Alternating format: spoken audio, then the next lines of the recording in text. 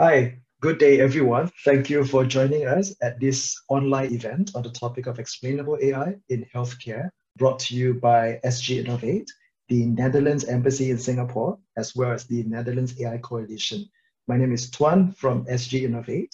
As a Singapore government-backed investor, we have been building up and driving deep tech innovations in AI, blockchain, quantum tech, autonomous driving cars across various industries.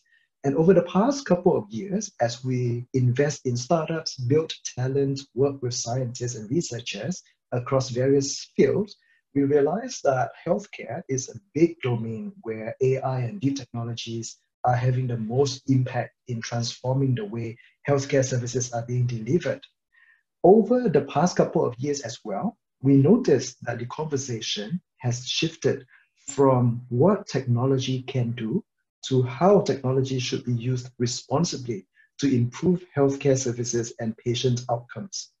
Many of today's AI diagnosis tools function as what the market would call black boxes, offering little explanation on why the machine thinks that a particular patient has a certain disease.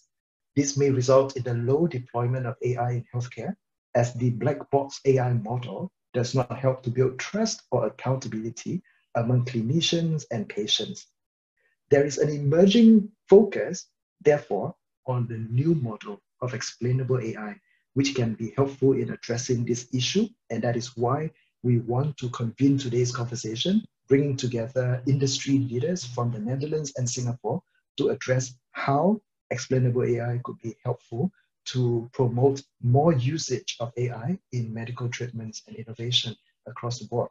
So I hope that you will be engaging in the conversation with our speakers today and submitting all the questions that you could have as the event progresses. At the moment, I would now like to invite our partner, Astrid, who is the Head of Science, Technology and Innovation at the Netherlands Embassy, to also say a few words. Astrid, please. Thank you, Tuan. Well, it's nice to actually see you all, but happy to have you all here digitally. I'm very happy to have such a diverse audience here with us today, and very grateful for the partnership with SGInnovate and the Dutch AI Coalition. This is our first event on AI via this digital platform, and we have a few other events lined up, so a first in this series. I work for the Netherlands Embassy, for the Netherlands Innovation Network, and our department has the aim to foster R&D collaborations between Singapore and Netherlands, companies, universities, and government. And we have found great support with SGInnovate in the past, so I'm happy to continue that. I just wanted to briefly highlight current global stars call that might be interesting for some of the attendants here today. This is funding support for R&D collaborations between companies in Singapore and the Netherlands. We will share more about this funding opportunity also via a follow-up email, but I would very much like to encourage you, if you have a project idea, to upload it there in the virtual marketplace. Well, I don't have anything more to say, just looking forward to this crash course in explainable AI. So Chris, over to you. Thank you. To the hosts, first of all, I think how great it is that we can be able to share internationally like this, perhaps a benefit of the situation we all find ourselves in. So that's very exciting. I thank to all the people who have joined today, because I know there's a lot of webinars and a lot of demand on your time. I think at last count we had 350 registrations or something to that effect. So just fantastic to see all the interest on this topic. My name is Chris Hardesty. I'm the director of KPMG's Healthcare and Life Sciences practice. So I'm based in Singapore, but working across the Asia Pacific and globally. And before we jump into the content, I'll just make a few quick remarks. So I was reflecting, on this topic and on this discussion.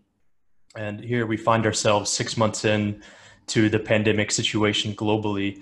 And one thing that I've said in these forums before, and I still, truly believe it as a personal belief, is that a positive outcome of this pandemic is that the average health literacy in society is going to go up quite a bit as people are more attuned to healthcare.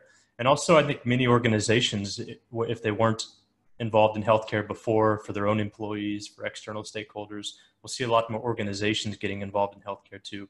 So that's all very exciting. And I think equally on the part of AI, whether you define that as artificial intelligence or augmented intelligence or algorithms, we've discussed its applications for a long time in healthcare. And now we are starting to see an acceleration of these concepts during this situation too. So if we look at these sort of two things in parallel, healthcare and AI, I mean, a lot of my personal work, and for those, for example, joining from the Netherlands, you'll be familiar with the concepts of health as a basic human right. I mean, in most parts of the world, this is a fundamental principle of countries. So how do you provide access to care and coverage for care as a basic human right for people? And the discussion today will be thinking along those lines from an AI perspective. So what are the basic human rights in AI, and especially explainable AI, as Tuan talked about at the beginning? So what should the average person understand? What should patients understand, doctors, others involved in the healthcare ecosystem about the AI that's being used, so as to ensure a high level of trust in the way that health systems operate?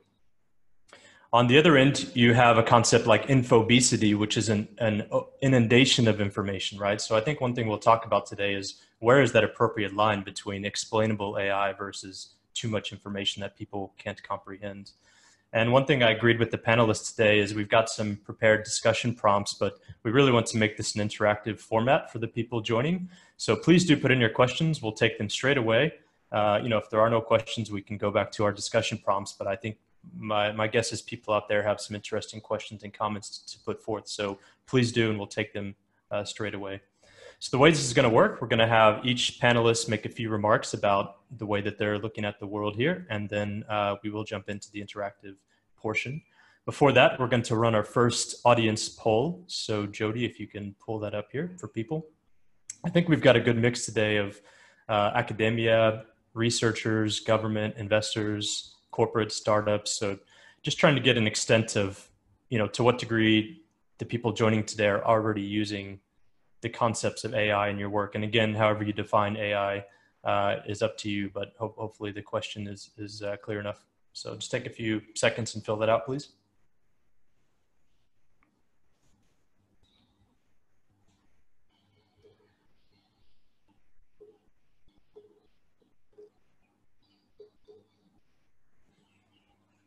Few more seconds.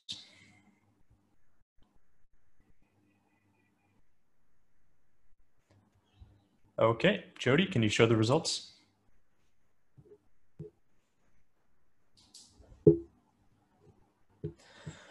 All right, so a good platform to build off here for our panelists. We have majority of people that are using AI every single day in some shape or form. And again, if you've got comments or questions about this work that you're doing, please put that in the Q&A. So, most people are either picking it up or using it on a daily basis. So that's a good platform for us to start off with. Okay, you can close the poll, Jody. And so again, the way this will work, we'll have each panelist make a few remarks and then we'll get into the discussion. So with that, let me call the first panelist. So Professor Niesen. He's a professor of biomedical imaging analysis and machine learning at the Erasmus Medical Center in the Netherlands. He's also the founder of an AI imaging company called Quantib. So Professor Niesen, over to you. Thank you very much, Chris. It's a pleasure to discuss today about this very important topic about explainable AI. So my first comment is the question is AI really not explainable to begin with? So AI, of course, is sort of an umbrella term, and there's different forms of AI. I myself work in the field of trying to get most information out of imaging data and combine it with other information in order to improve diagnosis, prognosis, select the right therapy. And we have a lot of AI tools at our disposal, and most of them are in the field of learning, machine learning. And then we, of course, have deep learning, but we also have the more conventional machine learning. The field which is, for example, important in oncology is radiomics, in which we compute a number of features around the tumor and then let the computer decide, based on a number of examples, which combination of features is most informative about the subtype of tumor or the success of a certain type of treatment. Now, in this case, you have a number of engineered features, and you can provide information which features were important to come to a certain diagnosis, which makes it possible to the algorithm to explain to the user, I come to a certain conclusion, and it is these types of features that of the tumor that have made me think of this decision. If you think of deep learning is really, of course, a high-dimensional problem. You link input to output. Input can be complex or simple. Output can be complex or simple, and the layers in between can be very deep. So you have really a lot of parameters that you optimize based on examples, and then it seems that such an enormous network is a black box. But actually, we learn a lot from a black box. So the first statement I would like to make is that we learn a lot from these algorithms. For example, we developed, based on more than 5,000 scans of the brain, a deep learning algorithm to try to estimate the age of a person. And we use that now as trying to predict the chance of someone getting cognitive decline or dementia. And we can actually trace back this neural network and see which regions of the image were important in order to estimate the age of a person. So this gives us actually insight in what parts of the brain changes occur due to aging or abnormal aging leading to dementia. So sometimes these AI algorithms are quite insightful. We have the same with genetic algorithms. We take genetic data as input in order to predict schizophrenia, and we find genetic variations that give an increased chance on getting schizophrenia. So these deep learning networks can give insight. They do that by visualizing which information is important. And I think this is the key for explainable AI. In the end, what we need to do is to define interfaces between human intelligence and AI. We need the algorithm to communicate what parts of the image or what part of the data were important in the discussion. We need the people using the algorithm to be able to interact with these visualizations in order to understand what the algorithm is doing. As a last statement, I would like to indicate that perhaps we not always need explainability. If an algorithm does its work well, if you have a self-driving car and it just doesn't go off the road, if we have an algorithm that does a perfect job, but we cannot really explain how it's doing it, will we not use it? I think at the moment, a problem of a lot of algorithms is they're not explainable and they've not been validated properly. But if we think of a proper validation and we know in certain circumstances algorithms really work well, maybe we will accept to use them in medical practice, even if they're not explainable. And I think if you critically look at medicine, we're doing a lot of things in which we have the evidence of validation studies, but we do not exactly know why a certain thing works or not. If we do a randomized clinical trial, a priori, we do not understand the outcome of the trial. If we've seen the outcome and we know what is best, we go for a certain solution, even though sometimes we do not fully understand why this is the best solution. So I think explainability is important, especially because algorithms are not perfect and we need quality control, but perhaps it's not always a necessity. And we look forward to discuss some of these issues with you further in this seminar. Many thanks, Professor, for those opening remarks. I did promise the audience that as they had questions, we would take them. So maybe I do a quick one for you, and then we just keep it going here. So we'll try and keep our kind of answer brief, but perhaps wearing your founder hat here, got a lot of startups. So one of the questions is weighing the benefits of AI imaging solutions against the sort of cost or investments. So any initial thought there? And again, we can keep it kind of brief and keep the panel going, but any initial thoughts there from you? Yeah, so I think at the end, there's an enormous benefit in making the right diagnosis or prognosis. So provided that you develop algorithms with data that are reflecting the reality in clinical practice, we can really improve the accuracy and efficiency of care. So I think in the end, I think in a number of years, it will become irresponsible not to make use of these technologies in order to improve the quality and accessibility of care. Thank you. Okay, well, let's keep it going with the intro comments here. So I'd like to call on our next guest from the Netherlands, Professor Iskam. She's a professor of AI and medical imaging at the Amsterdam University Medical Center. She also has a bit of an entrepreneurial spirit because she founded what's called the Medical Imaging and Deep Learning Forum Tube. So Professor Iskam, over to you for some comments. So in implementation of AI, it is important in implementation of AI in healthcare, it is important to give people a feeling that they can trust the software that they use. And automation of an expert analysis may cause errors, and these errors will cause clinical errors, which are important for safety in healthcare. So the options are here determining the uncertainty, which can be used as a proxy of, well, not really interpretability, but indicating where the errors are and giving people a feeling of trust. Then interpretability, which will explain decisions, how the network has made the decisions, or interpretability of uncertainty. So by far, until now, uncertainty has been investigated the most. So we can ask the network, we can look at the output and see whether it corresponds to the errors that have been made. For example, we have done this with cardiovascular image segmentation, where we have seen that areas of errors that automation has produced do correspond with areas where the networks are uncertain. But in some cases, this doesn't work. In cases where the images are synthesized, for example, where the outputs of the networks are continuous and generate image values, outputs don't say anything about uncertainty.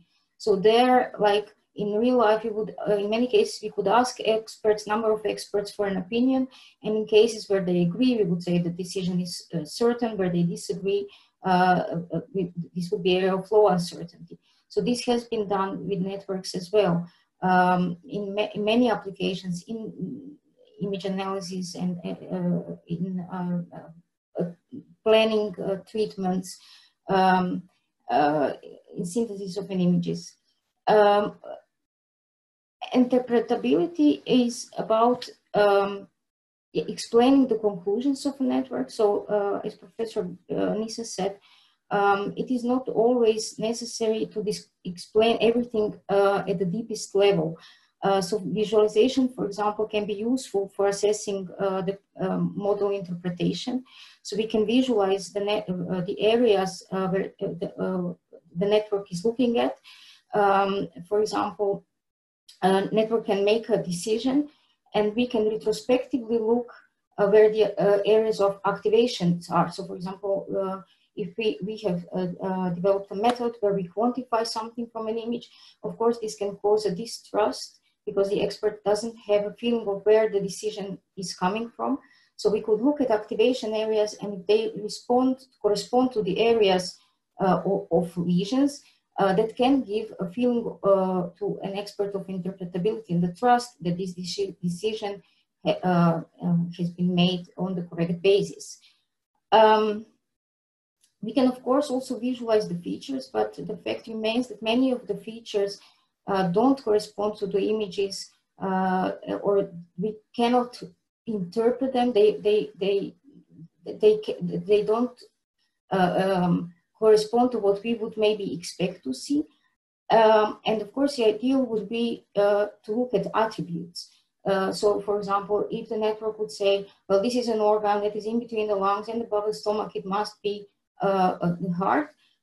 In healthcare and medical imaging, we cannot do this. There are publications which demonstrate that in analysis of natural images, this can be done.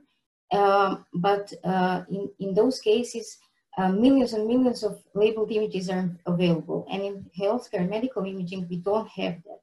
And the data that we learn from is orders of magnitude smaller. And so far, it doesn't work. So uncertainty estimations can help us spotting the errors that has been shown, and it works quite well, I would say. Fully interpretable networks do not yet exist. There are some really good results in analysis of natural images, but not yet in healthcare. I don't think that we will have that anytime really soon in the implementation, but I also don't think that this is fully necessary. I think analysis of errors, good evaluations can also tell us a lot about the performance and give trust and lead to implementation in clinic. Great, thank you. And I'll go ahead and direct a question to you as well. So there's a couple questions coming in here, and I think it's somewhat related to what you were talking about. I'm going to rephrase it slightly so it's a bit more pointed so we can keep things moving along. But as it pertains to the quality validation of the deep learning solutions that are in your work being applied to healthcare, is there any particular standards, sort of body or organization that currently is set up to govern this? Well, in research settings, there are standard measures, more or less, depending. They're task dependent. For certain type of task, there are standard measures that are used in science that are used. But evaluation is typically limited to relatively small and homogeneous data sets, and that is related to availability of the data. In healthcare, in medical imaging and in healthcare in general, sharing data on large scale is still, unfortunately, limitation. And I think the evaluation issue or problems regarding evaluation come to that. In commercialization of software, there are also procedures that are imposed by regulatory bodies and certification, in obtaining certification. There are procedures in which performance has to be shown. Okay, thank you. And again, we can dig into some of these topics a bit more during the open discussion too. All right, last but not least, we've got Dr. Ting. He is a practicing surgeon at the Singapore National Eye Center. In fact, I think he's just come off of a surgery. He's still dressed there. So thanks a lot for joining us. But at the same time, he's also the head of AI and digital innovation at the Singapore Eye Research Institute. So a kind of interesting double role there. Dr. Ting, maybe some comments from you. And I think you were going to share something on the screen. So you might have to do that from your end if you're able to. Okay, thanks, Chris. Yeah, thanks for the kind invitation for me to speak. Yeah, like Chris has just said, I just stepped out from the OT. And without further ado, let me just share some slides. I was telling Tuan that I'm just, trying to over-prepare like a Singapore style, like the Asian way. So I mean, for the next 5 minutes, I'm just going to take just a step back a little, because I do understand the audience actually does, have varying backgrounds in terms of the AI, deep learning and stuff. So I try to do it from a more like a clinical perspective, so to speak, and in a more layman manner. So yeah, so I'm, as Chris has just kindly introduced, I'm currently heading the AI and Digital Innovation Group in the Singapore Eye Research Institute. And I'm currently also visiting China, the Eye Institute, to be the adjunct faculty there as well. So these are some of my affiliations. We have co-founded a company looking at deep learning systems in retinal diseases. Currently, I'm carrying some global scientific advisory roles, and as well as the associate editorship in Nature Digital Medicine and Frontiers in Medicine, and a couple of the EXCO in AI Task Force, as well as the START AI, which is one of the regulatory and the governance, for AI policy guidelines and stuff. So, I mean, as everyone is aware, AI is nothing new. I mean, it's been coined since back in 1950s. And the new kid in the block is really the deep learning that's been actually described 10 years ago. So basically, if you want to talk about deep learning, and you cannot get away from these three big giants, so Yan LeCun, Yoshua Bengio, as well as Geoffrey Hinton, they are actually deemed to be the godfather in deep learning. And jointly, they actually published this Nature, the publications. And if I actually, for the audience who actually really want to learn about deep learning, I would strongly, highly encourage you guys to actually take a read, because so far it's been cited more than 27,000 times. And basically in the publication itself, it states that deep learning should allow all the the data to be analyzed by multiple processing layers with multiple level abstractions that really that actually span across the speech recognition, image recognition, natural language processing, and etc. I mean, if you look at coming back to the healthcare setting, if you look at the deep learning research, there's a big surge of the the AI research over the last 5 years. In a field across different tasks and different subspecialties. And this is some of the AI publication that we have actually done in the Singapore Eye Research Institute. So I mean, I'm just going to share some of the, one of the publication that we actually started about 5 years ago. So basically, we have actually invented a deep learning system for detecting diabetic eye diseases. In the medical term, it's called diabetic retinopathy. So basically, it is a blinding eye condition that affects all the diabetic populations. So this is the multi-center study that we've done involving different countries, data sets, races, retina cameras, and reference standards as well. I mean, back then, VGG is pretty popular, as you can imagine, 4 to 5 years ago. Of course, like over the years, ResNet, DenseNet, the efficient, lots of different neural nets has actually come on board. And the deep learning system, it was actually developed using close to 500,000 images for all 3 conditions. And then the AUC, sensitivity, specificity showed comparable performance to the human graders and retina specialists. This is the glaucoma suspect and AMD, both of which are also the potentially blinding conditions from ophthalmology point of view. And it was actually publicly media released, and it has currently been actually listed as one of the national AI strategies in Singapore. And we have actually also recently got the approval from both Singapore and the CE mark, and also founded a company. And this is currently being used by 26 optometrists across in Singapore through the initiative called the Say No to Vision Loss.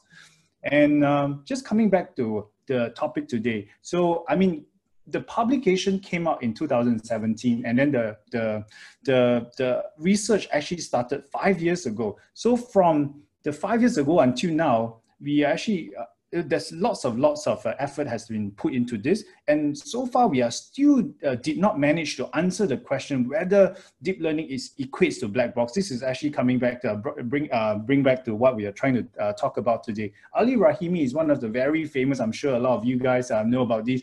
He actually said something pretty provocative, 2 to 3 years ago in the NIPS, which is the top tier conference, as you guys are aware, in the deep learning. Basically, he actually said deep learning is deemed to be alchemy. Why did he say that? He said, we do not know why some algorithms work and some don't. And then there's no rigorous criteria for choosing one architecture to the other. And some features that we think is really important, but in the computer mind, the deep learning neural net is somewhat become not important anymore. In fact, they're actually finding new findings, in some of the images that you actually throw them. So that actually make us feel as if we are operating on an alien technology. That's actually what Ali Rahimi said. Of course, after that, they have a big fight with Yan LeCun and, the groups and, so on and so forth. So basically, coming back to the visualization technique, so I'm going to go a bit more technical now on explainable AI, XAI. So as you know, there's a different techniques that's actually been used to visualize some of the rational that the neural net actually think. So basically, occlusion tests, integrated gradient methods, that all the the earlier technique that we're actually using, soft attention techniques. So this is some of the examples that I would like to show. The one that you're actually looking at the top 2 is the fundus camera. This is where the ophthalmologists are gonna see when you come into the eye clinic to see us. So these are the changes that actually happens in a diabetic population. AMD is an age-related macular degeneration that often affects the elderly population. The last picture that you see is the patient that has a central swelling around the retina because of the poorly controlled diabetes. That's what we call diabetic macular edema. As you can see, the heat map is showing up the swollen portion. So going forward, like visualization techniques wise, we know it's nowhere near the mature stage. We can use tons of different, the techniques to visualize what the neural nets is trying to think. But if you can see, I try to fit one image through different visualization techniques, as you can tell. And different visualization techniques will actually give you different results. So this actually also shows the inconsistency between the different visualization techniques that we're trying to use. And we actually trying to also see whether, in telehealth, Internet of Things, we're trying to see whether we could use explainability and the visualization technique to explain some of the performances, that actually was yielded by the neural nets. So basically what we're trying to do is to see whether we can compress the retina images to different compression level. And as you can see, from 350 kilobytes all the way down to 150, while retaining the sensitivity, the specificity actually drops significantly. So from 88.8% to 50%. Why is that so? So, I mean, if you actually look at the fundus, the color images, actually between the left and the right picture, you don't actually see any differences. It's like, oh no, I mean, what's the difference? Can you tell? I don't think any one of the retina specialists can tell any differences between the two images. But when we actually trying to run the XAI, and you can see there's a lot of the subtle pixelated changes that is not picked up by the human eye, but it's picked up by the machine. So those are the few things that I think the visualization techniques is actually help us in terms of determining what's the cause behind all these things. And this is one example to show. If you look at the right side, the GradCam is one of the very popular XAI technique that a lot of people are using. If you actually look at just the green patch, it doesn't mean anything to me. This is something that I wanted to illustrate, right? You can actually say, oh, a lot of the papers that I received so far from in Nature journals and stuff, they say, oh yeah, I run this heat map. They show the 1 or 2 best, the visualization, the visualize the areas. But I say, like, have you run hundreds of images and see how accurate is your visualization technique? And more often than not, no one can actually really rebut to that kind of questions. So, I mean, the last slides I want to end is, can AI see and explain what we can't see? So I don't know how many of you actually have seen this paper published 3 years ago, saying that retinal fundus photos, similarly to what Wairo has actually just mentioned, how do you use the brain MRI scan or CT scan to predict someone's age? This is exactly what the Google team has done from the Verily team in California. So basically, they actually run the retina image and to predict the age, gender, and the cardiovascular risk factors of the patient. And then if I actually asked that in multiple conferences, in the top tier retina conferences with the retina specialists around the world, I say, can you actually tell the age or the gender of this patient? Literally 0, right? So, I mean, as you can see, the heat map is showing that the age, the vessels are showing up the changes. The gender is mainly localized in the middle part. If you can see my cursor, that's why that's what we call the macula. So this is a very highly predictive areas for the gender. So, I mean, this is has been published in the Nature Medical and Biomedical Journal. If those of you are interested, please go ahead and take a look. So basically, as you can tell, the actual age and the predicted age is within the standard deviation that the Google's team has actually reported. So with this, I would like to thank the organizer again for the kind invitation to share. Thank you. Thanks, Dr. Ting. And again, thanks for making the time, given everything else going on as well. So I would like to ask you one question too that's come in, or there's a few questions I think kind of trying to get at the same thing. And again, we can be kind of specific here in the answer. That way we have time to discuss things as a group as well. Yeah. But I think in your area, the ophthalmology area, I mean, you talked about learning as we go, right? So there's a few questions in here about how do we even use assumptions or scenarios or validation of kind of what we don't know, right? So maybe you can just be specific about in your work how you're using assumptions in something like deep learning and the validation of the outcomes. Well, I mean, okay, so I mean, in order to embark on the AI research, looking at validations, how do you validate the diagnostic performance of the AI studies? So the very number one question is, what is the truth? What is the real truth? That's actually the one most important thing that actually that concerns both machine learning and the clinical world. What is the real truth? Because any AI algorithms that you're trying to do is to pitch against the gold standard or the standard of care? So I mean, let's work through this step by step. This is a question that probably can take me hours to actually go through, but I'll try to make it very concise so that we can actually go on to the next question. So I mean, the second step is to then to actually so I mean, the assumptions, there is a quite a few ways that you want to assume about I mean, assumptions to me is a very generic, the question. So it's really what you are trying to answer on the research question. So to me, I just go back to what I was trying to show earlier. If today the research questions, the answer, the outcome is to detect diabetic retinopathy, yes versus no. And this is the algorithm that we're trying to train to discriminate the presence of the disease versus the absence. So the ground truth would usually come from the retina specialist. For chest X-ray, for CT scan, MRI scan, they will all come from radiologists. But for the eye-related stuff, you come from the specialist. And when you train, then you have to gather all these clean and organized data sets, and then you split in them. Training, validation, and testing, of course, to avoid any overlapping of the data sets, to prevent the overfitting issues that we all are well aware about. And then, I mean, following which, I mean, if you look at how you're going to deploy that in the intended use environment, so this is one of the US FDA criteria that actually has been published 2 years ago. So any AI algorithms in healthcare has to be used in an intended environment. You cannot just say, oh yeah, let's go to Kaggle, let's assume that this is the environment we're going to test. It's not going to work in the clinical space. So it's very, very important for any AI researchers, the audience today, to really to work very closely with the clinician, to first look at where is a clinical unmet need and design a research algorithm that fits into the the clinical environment. So the assumptions usually should starts from there. Yeah. So that's my question. Yeah. That's my answers. Yeah. Thank you. And as you've seen, we've been answering questions as we go, and we've been typing answers too. So hopefully that's okay for the audience. We're about to open things up completely, but before I do that, we'll call up poll number 2. So Jody, if you can call that up, please.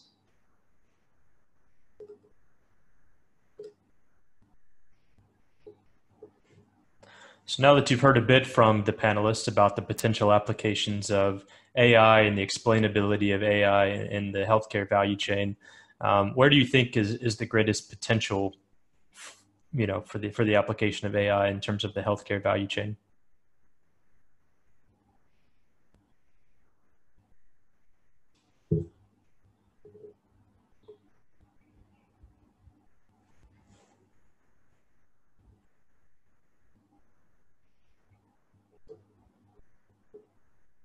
Okay, a couple more seconds.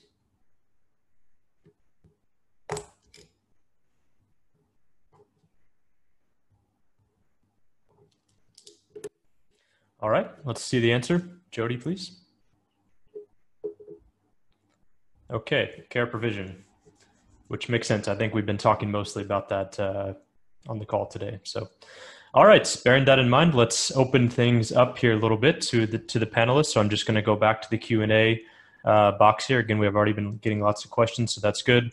I think we'll start off with one here that was somewhat related to what I asked Dr. Ting on the end of his, but as it pertains to the applications of AI and deep learning, and then the millions, billions, trillions of then scenarios and kind of data points that you have to use to validate, the technology being applied. How does that practically work in what you guys are doing in the applications in healthcare? So whoever would like to start, I think maybe Professor Neeson, this one was kind of had your name on there specifically. So you have to go off. Can you repeat? My audio failed for a second. Sure. So, with the applications of AI and deep learning to the healthcare scenarios, you have millions, billions, trillions of data points, right? Scenarios, assumptions being made. So, how does that practically work in your, in your work in terms of the validation, but the unpredictability of the technology that's being applied? Yeah. So I think it's a very good question. I think AI, the way we are working right now, we cannot answer very big questions in very variable conditions.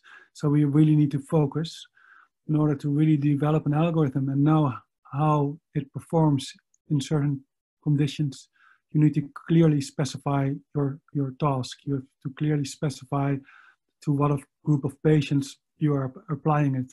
And if you do that, the current status of AI shows you can build very good algorithms that can perform, often we call it narrow AI. So I think you clearly need to focus on a specific task, collect the data that are representative of daily clinical practice, and then show the performance and report on that performance. And that's the only way you can, at this moment, I think, responsibly introduce AI.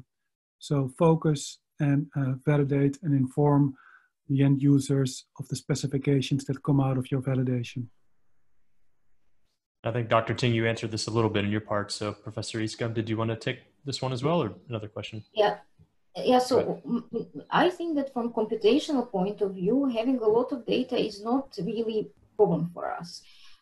In medical domain, the problem is more what Professor Nisa said, having a lot of data that is covering the clinical practice.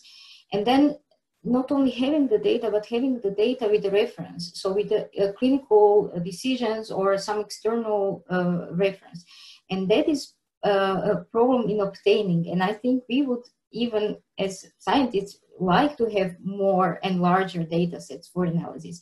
And computationally, we can deal with that. This is also somewhat simplified answer. I mean, of course, problem in medical imaging, for example, medical domain in general is also that we have very high dimensional data, and that that does cause problems, computational problems, but we can find an algorithms or design algorithms that are going to deal with that. So I would rather work on solving that that is in our abilities, I would say.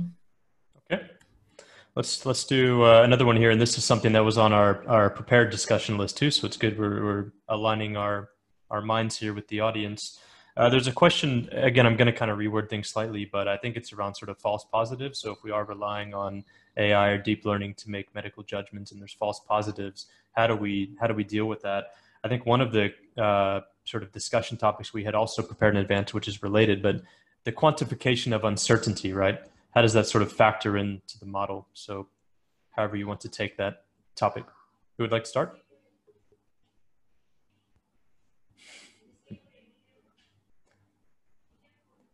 Go ahead.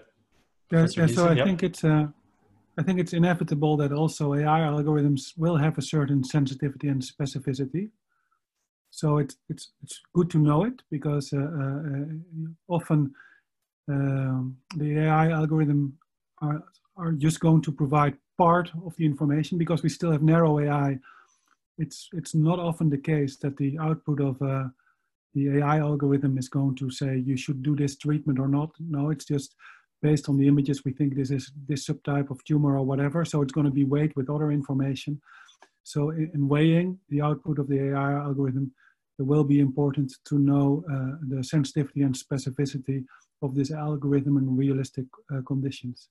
I think if we move towards algorithms that are going to integrate more information and have more impact on clinical decision making, then there is an interesting question around liability, of course, because the moment that the algorithm becomes more autonomous, then the question is, who is liable? It's going to be the clinician, or is it going to be the person producing the algorithm? From the Radiological Society of North America or the American College of Radiology, they submitted a letter to the FDA that they feel that by now autonomous AI algorithms should not be, should at least be watched with with a lot of care before introducing autonomous AI systems. I think we are a long way away from introducing autonomous AI systems in healthcare. Okay, Dr. Ting. Okay, right. Go ahead. Yeah, I think that's a very, very important question. So, I mean, before we even talk about false positive, I just wanted to bring us back to the concept And how do we even come up with AUC, sensitivity, and specificity? So basically, I mean, when we actually decide what is the optimal operating threshold on the training data sets before we lock it on the testing data sets and then deploy it on the clinical space, is something that we actually have to put a lot of thoughts in it. So how do we decide the operating threshold is really to answer a lot of different questions, not just false positive, but how do we not miss the false negative that shouldn't be, that could potentially result in site-threatening or life-threatening conditions. So those are the few balances that we really have to. So of course, people would say, so if a lot of people ask me these questions, like how do you even decide what is a good threshold to plot? So my answers generally is, firstly, based on the universal clinical guidelines. What is the acceptable standards for sensitivity and specificity in providing a care? Before AI, the human is the one grading the images, and we are pitching AI against the human standard. We are not saying that AI is a god. AI can solve 100% of the problem. We are not saying that. Right now, where the AI level is at the human, we say is on par, that is then acceptable for clinical care. Of course, then it brings out the second point. I saw Gary Ang, raise a question: is care too expensive, complex, repetitive? So I mean that brings to the second point, because I mean for the AI studies, our team also runs the health economic analysis.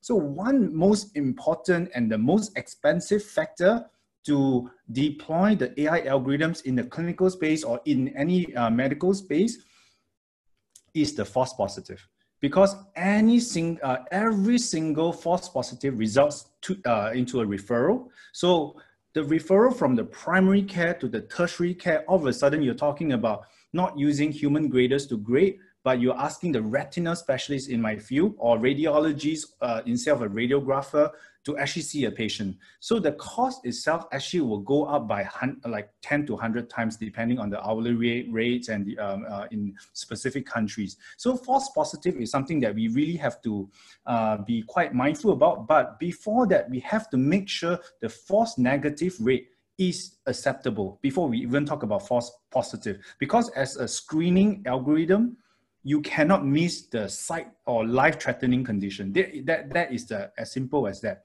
So I mean, then, we can go, to how do we do, like people are using Uden's index to actually determining the operating threshold. For myself, usually I prioritize sensitivity, then specificity. Of course, the specificity has to be within the acceptable threshold, but it really depends on the clinical use case and again, the intended use environment. Yeah, back to my previous point, yeah. Thanks. Professor Iskam, would you like to answer this one? Well, I think that performance has to be very much tuned to the task that of the use. So whether sensitivity or specificity are more important, it really depends on the task that is going to be, the software would be used for. So in screening, maybe it is not that bad to create many answers that are going to lead to more investigations. Of course, this might lead to more costs, burden for patients, but it is important to not to miss pathology, important pathology, life-threatening pathology. But I think this has to be very carefully looked at on case basis. Thank you. And for those tuning in, I've been advised by the facilitating parties that we will go 10 minutes after. So that's a surprise to our panelists as well, if you're able to stick around. We're just getting so many questions here. So we'll do an extra 10 minutes for those who are able to stick around. Okay, again, I'm going to kind of combine some stuff in here that I think have a similar, theme to address a few things at once. So if each of you could pick one particular use case that you think has the nearest term potential for the applications of what we're talking about here today. So pick one use case, and what is the one major way within that use case that you can engender trust in the doctor and the patient kind of relationship, right? And I think a subplot to that is the trust in the technology versus vis-a-vis what a human would be doing in that situation, right? So one use case and one technique you've seen that engenders trust in that situation. Professor Iskam, would you like to start? I want to make you go last every time. Okay, it's difficult to choose one. I think in general, the potential is the highest in the near term on automating repetitive cases, where the expert can have impact on and correct what are easy to see, where the results are easy to see and correct. But okay, so for example, I have been working, if I have to choose one case, I've been working on coronary calcium scoring for detection of cardiovascular risk. So it is important disease, or it is important to detect individuals at risk of having, for example, heart infarction. And I think this is a task that can be very quickly put in implementation without, let's say, generating very high risk of making huge deadly errors. Okay. Other panelists? Go ahead, Wiro. Yep. Yeah. So one of the use cases we're very interested in at the moment is around prostate cancer. Prostate cancer, new research has shown over the last couple of years that if you add multiparametric MRI imaging in the diagnosis of prostate patients, you can reduce over and underdiagnosis. So both overdiagnosis leading to unnecessary treatment and underdiagnosis, missing severe cancers, is an issue in prostate cancer. Biopsies are used but are already invasive. So multiparametric MRI has a possibility there. That will lead to an enormous increase over the next couple of years, but reading these images is complex. And we think that there is an enormous opportunity to help radiologists in interpreting these images with AI. And that will not mean initially replacing them. That will be step by step improving the workflow and giving them more security in the analysis of these data. So I think we will see a development of tools that are going to be increasingly supported by AI to improve the workflow and the accuracy and reduce the number of over and under diagnosis in prostate cancer. And I think that it is something that's going to be feasible over the next couple of years to develop that. Dr. Ting? Yeah, I mean, I agree with the previous mentioned use case. And I mean, of course, I'm an ophthalmologist. I'm quite biased towards, the eye use case that I've actually presented before. But I mean, to answer the questions, I again wanted to use a broader principle. Like if you ask me what's the lowest hanging fruits, if we can break the AI analysis in healthcare to 3 different big parts: segmentation tasks, classifications, and prediction. I think segmentation and classification is the very doable field as of now, because I think so long as you have large data sets, provided the data sets is clean, and then the segmentation task usually, the classification task, yes, no, that is what we meant by classification task is good. I mean, the very few, examples would be the retina, images for DR screening, prostate cancer that Viro has actually talked about. Not sure whether some of you have seen the Google paper on looking at the chest, the tumor. There's another, the chest X-ray on detecting tuberculosis, and all these things is actually quite, doable. And then in terms of, creating the trust, I think the visualization techniques, one of the more popular ones, GrabCam, the integrated gradient methods, I think those are the few, visualization technique that has helped the physicians to really pin down where exactly, the lesion is. Because in the healthcare settings, I mean, the patients always needs to know the explanation. So you show them a picture, tell them, oh, this is an abnormal area. They'll be more likely to accept that. Same for a lot of the clinicians that do not understand AI. So long as they know, based on the clinical experience, this is where the lesion is, computer is showing exactly the same place or roughly the same place, they will be more likely to accept it. Yeah. Thank you. Okay, this will be a different type of question, but I think I know why we're getting some inquiries on this, because we do have startups and investors in the audience. So for those of you that sort of are entrepreneurs or kind of wearing that hat a little bit, a two-part question here. For startups or entrepreneurs looking to get into this space of the applications of AI in healthcare, what in your mind would make a startup very investable? What would make the solution investable? And secondly, what are some of the cost considerations they should have? I mean, all of you have already been working on AI solutions, so maybe you can share some insight on some unanticipated costs you've incurred along the way with this. Dr. Ting, you went last time, so want to go first this time? Sure, thanks. Pretty fair, Chris. Okay, right. Cost, yeah, very important. So startup, what is the cost? Okay, so I mean, the cost can range all the way from data sets collections, and I say like invest in the startup that has already got already got the AI algorithm that has been validated, in studies and peer-reviewed journals and stuff. So I mean, coming from an investor point of view, if I were to assess the potential, firstly, market size of the problem, how big the problem is. Are we talking about 1 in 100,000 patients type problem, or are we talking about 1 in 10? So firstly, market size. Second is the market competitor. How many companies are really doing that in the field, right? So how, if I were to do something similar, what is my unique advantage and what is the business proposition that one have to think about? That's point number 2. Point number 3 is because if we talk about AI in healthcare, who are the clinicians that are driving this AI algorithms? Are they like legit publications that come out? Because we really need to make sure that we don't fall into the hype and stuff, especially in a healthcare setting when we talk about the patients, is something, we're talking about life. We're not talking about money that you can lose and then you can earn back, but it's just the life and the eyesight, the sight and stuff for the patient. So I think those are the 3 main things that I think. The number 4 thing is to really make sure that the data sets that you have, because sometimes it actually came to surprise. Oh, no, you actually have to spend millions of dollars for, to actually apply for grants and things to start collecting for data. You don't, I mean, as an investor point of view, that is not, that would not be a very strategic move. Yeah, so that's my 4 points.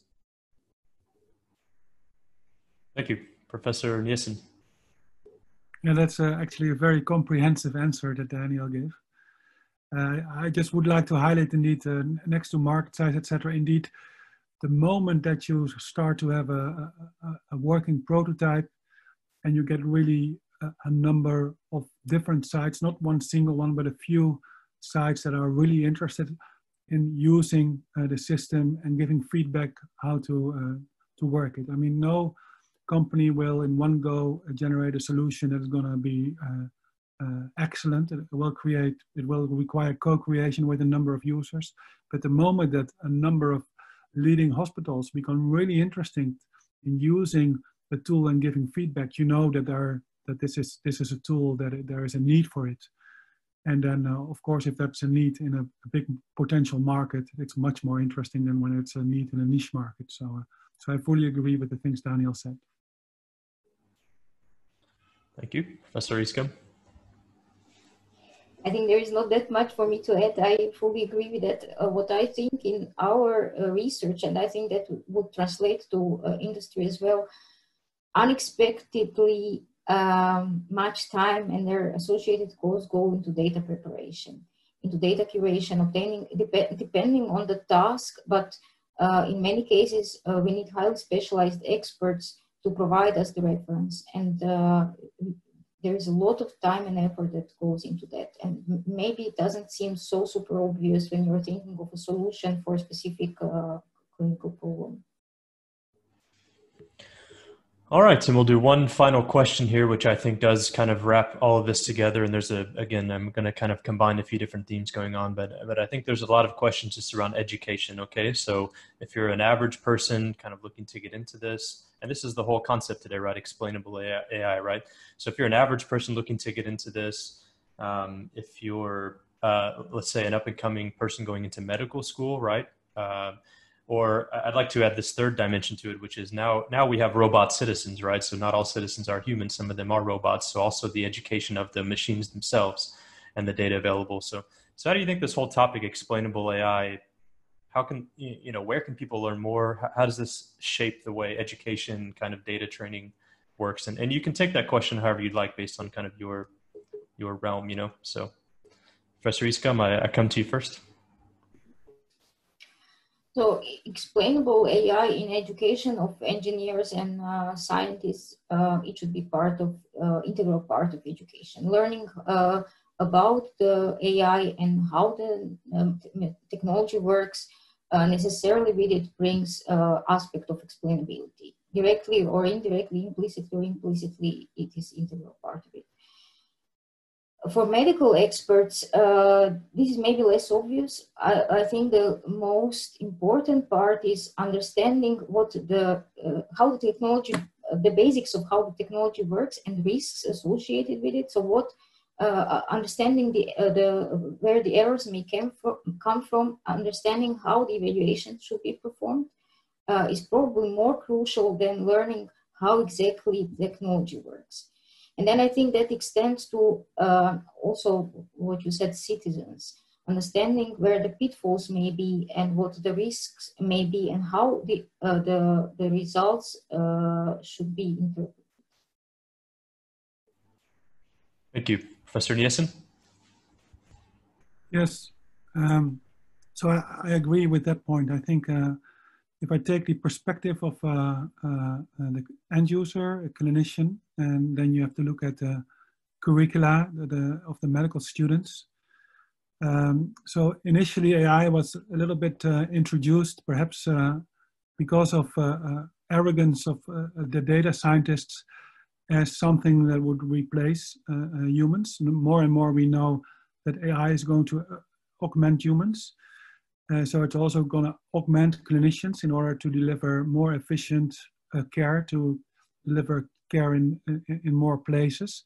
So there's a huge opportunity, but this opportunity will only be realized if the clinicians are able to know what is the value of the technology and what are the limitations of the technologies.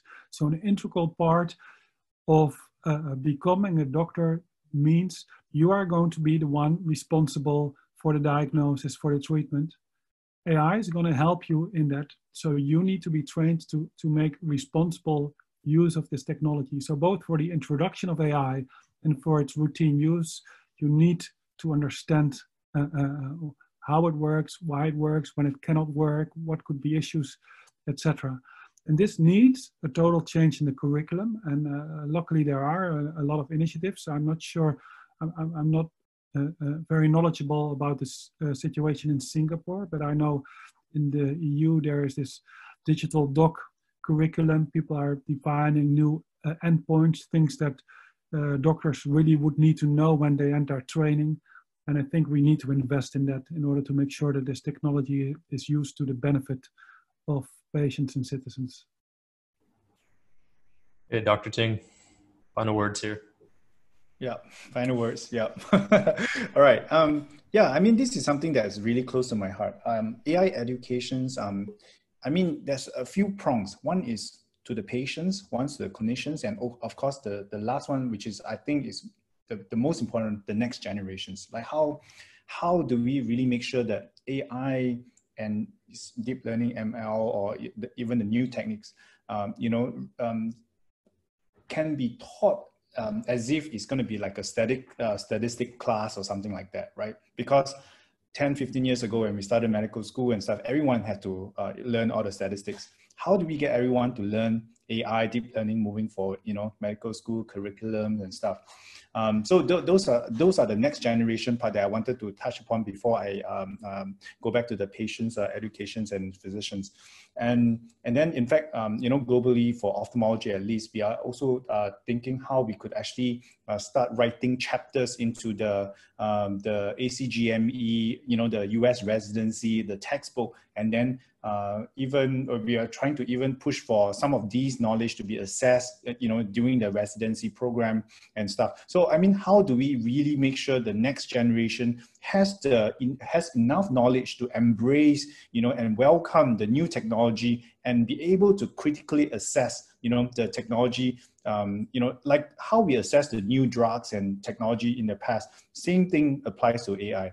So, I mean, the second point is, how then do we use AI as an assistive tool for the physicians? In fact, like one of the papers that similar to the comments that I made earlier about the false positive health economic analysis, actually the best economic values that was yielded by the combinations of human intelligence and artificial intelligence. So how do you make this hybrid approach? How do you achieve a win-win situation when you can use AI to get rid of the things that you really hate to see, the repetitive, normal stuff you don't want to see, and then focus your attention and your expertise in some of the patient that really needs to have a detailed assessment. So AI actually really able to really change the job scope from the more simplified one to a more complicated one for human, whereas it can actually take care of all the mass bulk of the simplified things that we know exist in the screening setting. So, I mean, those are the few different things that we are actually talking about. And then it does make a lot of the health economic sense as well. Yeah. Thank you. And many thanks to all of you. As I said from the beginning, great that we're able to share like this internationally on such an interesting topic. I saw in the chats some things we didn't get to are many people working on specific use cases already of AI in healthcare. So for those people, keep it going. Let's keep the conversation going. I'm sure people are happy to connect with each other. In fact, the poll at the beginning said pretty much everybody on this call is working with AI on a daily basis now. So we're not alone. As I said at the beginning, one positive outcome of the whole pandemic is I think health literacy will go up. Organizations focused on healthcare will go up. So we've got all the right fundamentals that we need to really make this scalable. But it's about trust. I mean, we talked a lot about that on the call today. Trust is integral to healthcare, and it's even more integral with these new technologies. And so we talked about healthcare as a basic human right, but also understanding AI as a basic human right as well. So that was the kind of core today. And most people were primarily interested in the care provision side, maybe because that's top of mind at the moment. But again, we talked about some good use cases sort of across the board. So maybe just quickly, we'll do the final poll here to see how good of a job we've done with the panel today. So maybe Jody, you can call that up.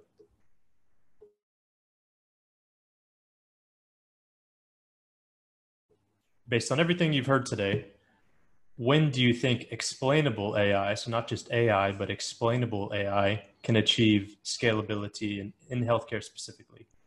Never, less than 5 years, or 5 to 10 years? Okay, we are hopeful. Not to influence everybody's answers, but we are hopeful.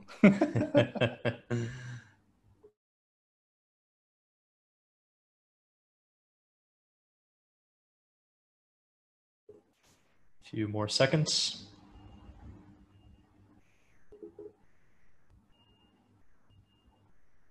Okay, let's see the results.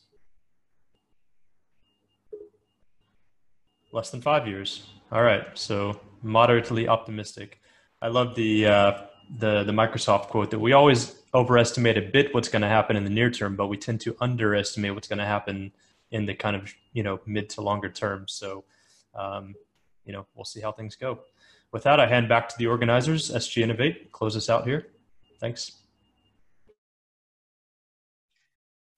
Thank you very much, Chris and Ivana Wero, as well as Daniel, for that conversation. We have been receiving a lot of interest from our audience members for the recording of this session, which we will be sharing with everyone through a post-event email, which will also contain certain materials that the speakers may like to share with you on resources that are available on, for example, education or explainable AI in health.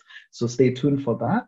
And with that, I would like to now invite Astrid as well as Marus to join us for a quick photo shoot here as we end off the session. And thank you everyone for joining us until today.